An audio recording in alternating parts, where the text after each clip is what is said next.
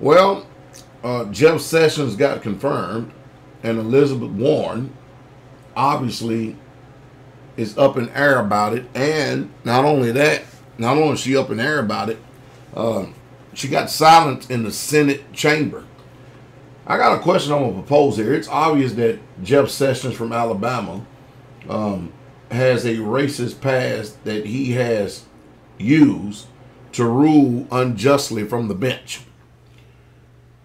Senator Elizabeth Warren is all up in air about it because she read a letter from Coretta Scott King about this man and the way that he will abuse his office. Now, those are the facts that are out there. Now, my question is this, and it's off topic a little bit about Jeff Sessions' confirmations, and I'd like to know what you think about it. Those of you that are my subscribers and followers. Um, is Elizabeth Warren getting all up in the air about this? And let's skip from that to go to this. Let's go to this. If someone was some way in the past, all right, and it's obvious that they're no longer that way anymore. In other words, they've changed their mind and changed their course. I mean, David Duke, if you go and listen to some of his work, you can tell by his words that he is no longer the same way that he used to be, but yet still the stigma of the way that he used to be constantly haunts him.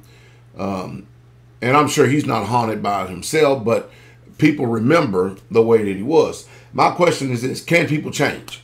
Can people change? And if they can't, or let me say, what is it about us as a people that we constantly keep a record of the way people was, except us, except ourselves? Or do we only do this when people have some type of political influence, some type of spirit of influence, or great influence? Because if somebody was one way 20 years ago, and they obviously have, let's use the word, confessed, repented, changed, are they still the same people today? I mean, all we have to go off of is fruit. Is that not true? I'll just use myself as an example. I'm not the same man that I used to be 20 years ago. I'm not the same man that I used to be 10 years ago. I am not the same man that I personally used to be 5 years ago. I'm a lot more wiser, a lot more mature. I have a whole lot more wisdoms. There's a lot of things I personally have changed about myself.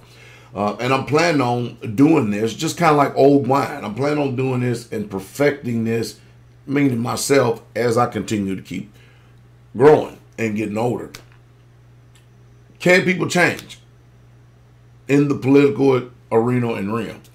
Or do they continue to keep that theology and ideology?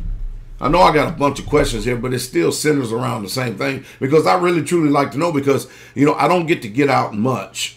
I'm constantly working all the time. And so I would like to know what the court of public opinion says, and why do people continue to keep a record of wrongs from someone who has obviously changed? And can they ever truly, really gain any favor in our minds? I mean, I got a whole bunch of questions right here. Try to narrow it down to one or two. You pick and choose what you like to answer, because I really, truly would like to know. All right. Y'all have a good day.